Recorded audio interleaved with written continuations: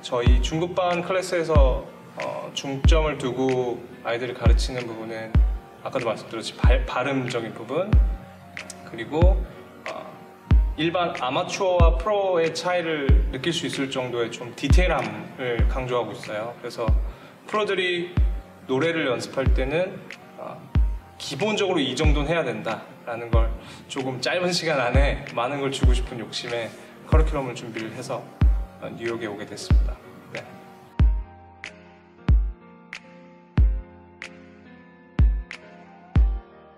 초급반 같은 경우는 노래와 친해지는 방법에 대해서 설명을 해주는 부분이 많았습니다.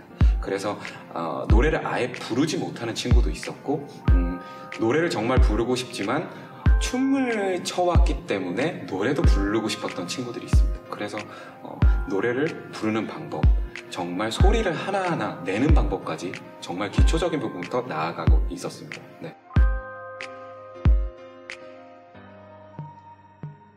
Wouldn't it be cool if one day we could actually like do like what these other cool people do and just like make these videos and like be in the background with these awesome singers? Because it's like, hey, we don't know what they're saying, but you get the same vibe. Like, you feel that feeling, like they're on stage and you're killing it. They're dancing, they're sweating, they're, you know, crying with their friends. It's like, I want to be right there too. And that's what it felt like. 일단 초급 커리큘럼은 아무래도 초급이라고 할지라도 제가 실제 기획사에서 연습생들을 대상으로 어떻게 해야 되는지, 또 스트레칭부터 웜업, 그리고 이제 안무 들어가기까지 어떤 식으로 진행되는지를 좀 봐주고 싶었고, 그리고 거기에서 최대한 멘토링을 해서 1대1로 어떻게 이 친구한테 도움이 될 수 있는지에 대해서 중점적으로 하려고 노력했어요.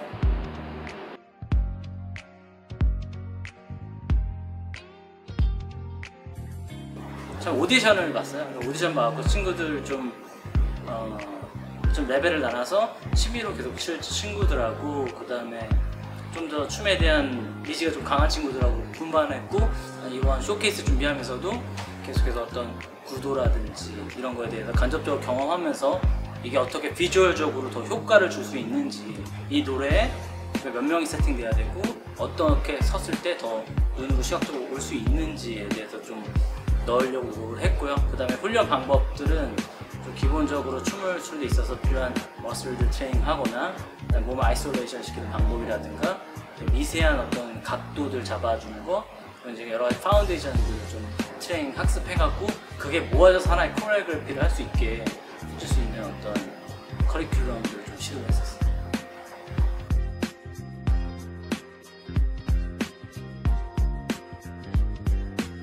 Now I've evolved from K-pop because I feel like after a certain year or a certain number of years of being a K-pop fan, you should start diving into the culture of Korea. Like I feel like it's the right thing to do out of respect to the genre and the music and where it comes from.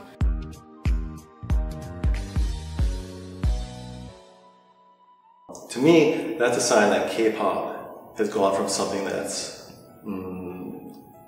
Korean specific to something that's much broader now in America, as in K-pop from Korea, but now bringing itself to America, and it's starting to diversify itself.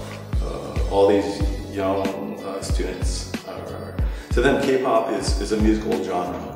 It's not necessarily something of and from Korea, though of course that's where it started, but now it's come into America and it's become like a genre almost in the American music scene.